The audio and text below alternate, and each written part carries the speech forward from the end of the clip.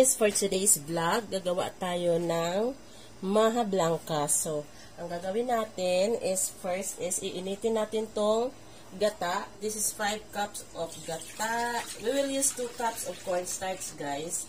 So, meaning, we will be using 8 cups of liquid. So, 5 cups na yun, guys, ng gata. Maglagay din tayo ng whole kernel corn, which is may ano naman siya, may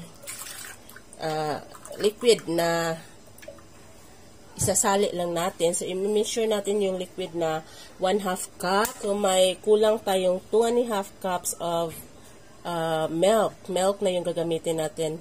So, itong fresh milk ang 2.5 cup. Naun natin i-dissolve yung ating cornstarch. So, later na yun, guys.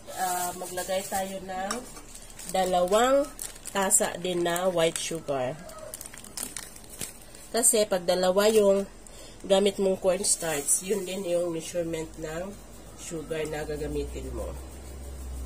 So, very easy lang ang ratio, guys. So, isa, then 2. Tapos, ano tayo, mag-dissolve ng ating cornstarch. So, gagamit tayo ng 2 tasa.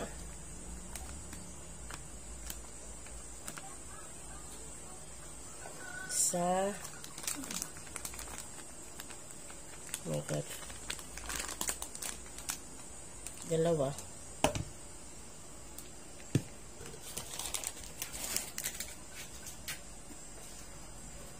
At gagamit tayo ng 2.5 na milk. Isa, 2.5. So, dyan, i-dissolve natin yan, guys.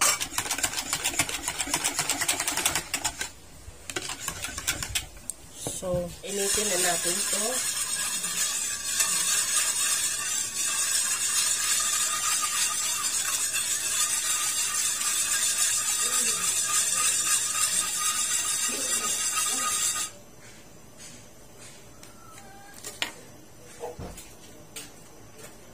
So, once na mag-boil na to, guys, ilalagay na natin yung mixture natin ng cornstarch.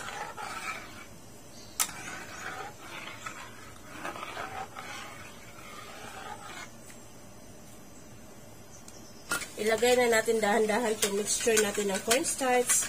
See to it na i-mix nyo din bago nyo ilagay para ma-dissolve talaga yung cornstarch.